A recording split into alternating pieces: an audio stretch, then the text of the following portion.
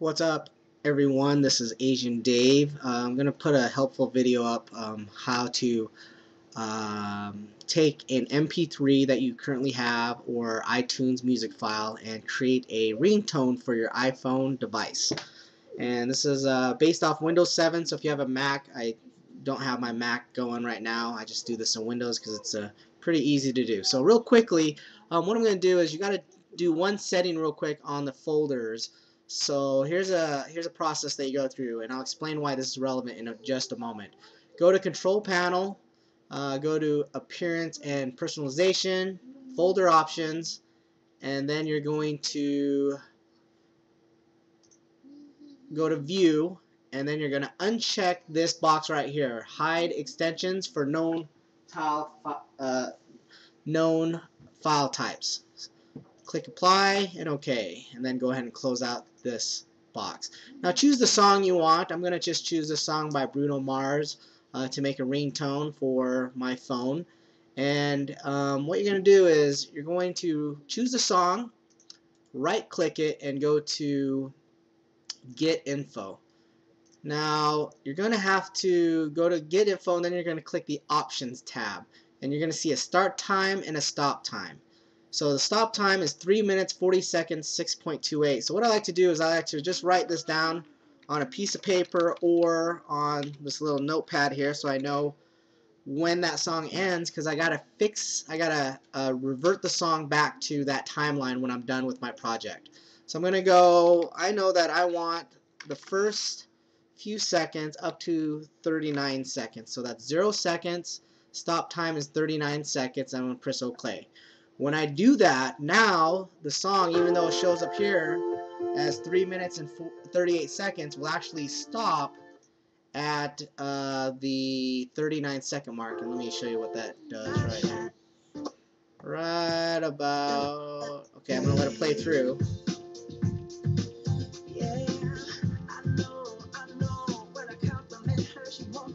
Okay, so now the song stops at 39 seconds. Now you're going to right click the song and create AAC version. So basically I'm creating a duplicate version that is now, as you can see, 39 seconds, and it's in the correct format. Now I'm going to right click that file and go to Show in Windows Explorer. Now this is where that changing the file or showing that file extension is relevant. So now I can actually see, instead of just seeing this title of the file, I actually see the extension. Now I am going to change that extension to .m4r. That's an iTunes recognizable ringtone extension. So it's going to ask me if I want to change it. I'm going to change it, and then I'm going to double click it. When I double click it, it puts it into this ringtone folder, and as you can see, now it's playing as a ringtone. When I sync up my iPhone, I will have that option. Actually, all the ringtones sync to my iPhone, so when I go to ringtones, sync all ringtones, it'll actually sync that new file, so I can select it as a select it as a ringtone for my phone. And I can attach it to somebody. I can attach it to somebody, so when they call in, it pulls up.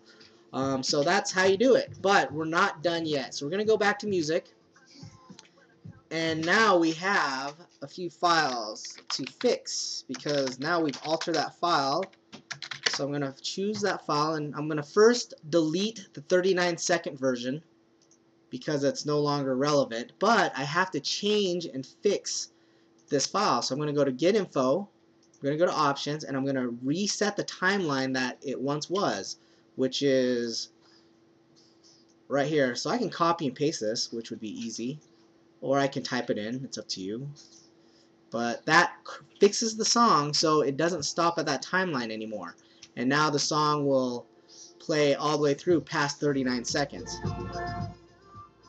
So that's how you create an iPhone ringtone for your iPhone, and you can have lots of fun with that and choose the songs you like, create ringtones for certain people that have that personality or remind you of that person. But you can basically take any song from your library and create ringtones non-stop. So that's it.